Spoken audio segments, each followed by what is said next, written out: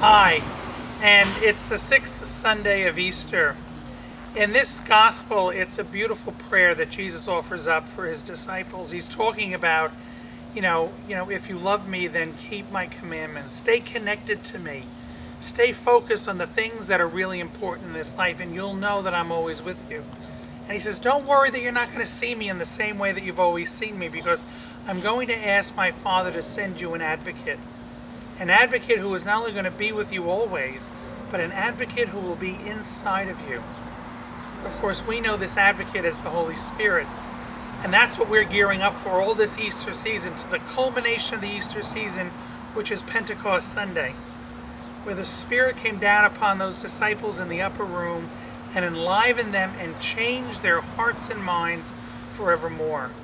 They were no longer afraid. And so in the gospel this week, Jesus is encouraging us to look at our lives and to say, what is it that we want to be? How do we want to bring God in this world to the people around us, to the people that we love, first and foremost to the people in our families, by the way we talk to them, by the way we care for them, by the way we show compassion and forgiveness to them. Those are so important for us to do. Those are elements that are so important. And so as we listen to this gospel, we realize that we all have a responsibility and we're all challenged to do what we can do. Sometimes we keep Jesus on the back burner. We love God, we love Jesus. He's important to us in our lives, but we don't put him as the central part of our lives, or on the front burner, as we might say, because we need to keep that focus always. If we keep that focus, so many things in our lives will fall into place, and our enthusiasm will just continue to grow.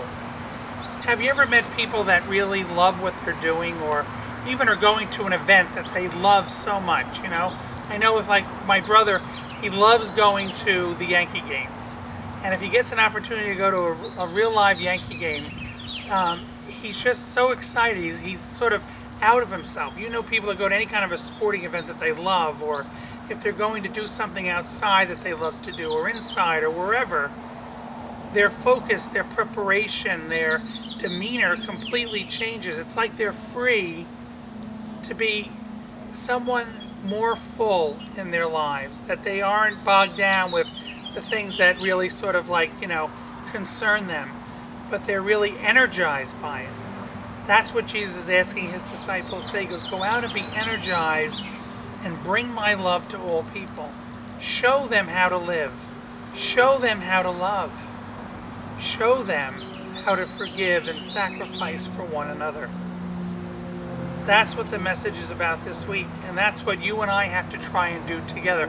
And the only way I know how to do that is by coming together as a faith community. We have many communities that we're part of in our lives, and that's wonderful. But a faith community, if it's truly going towards its mission, should enliven and strengthen all of us in ways that we can't get in any other place of our lives.